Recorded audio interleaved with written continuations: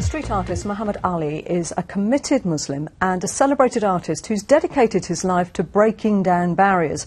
He paints on the Birmingham streets where he lives, but increasingly on a world stage too. Most recently by special invitation in the Vatican City in Rome, the heart of the Catholic Church. He's been talking to our arts reporter Satnam Rana. As in the words of Malcolm X, the future belongs to those who prepare for it today. Streets across the world are Mohammed Ali's studio. Walls, his canvas. His message of peace is illustrated through Arabic-influenced graffiti.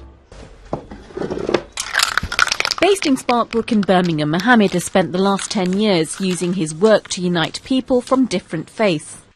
I'm all about kind of reaching new people, you know, not preaching to the converted.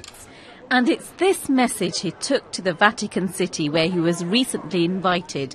He took part in a conference about religious freedom. Mohammed was the only British person to share his ideas as well as his art. A Muslim in the heart of Rome, you know, that was something I would say was very brave for them.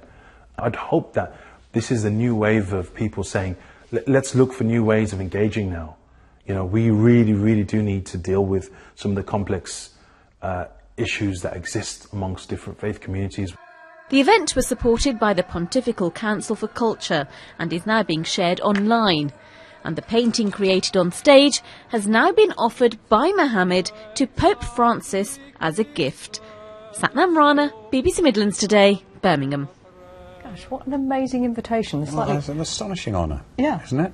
Might have to go some to rival the Sistine Chapel, I think. Yeah, quite intimidating to go in. Don't you think? Absolutely, no, good for him.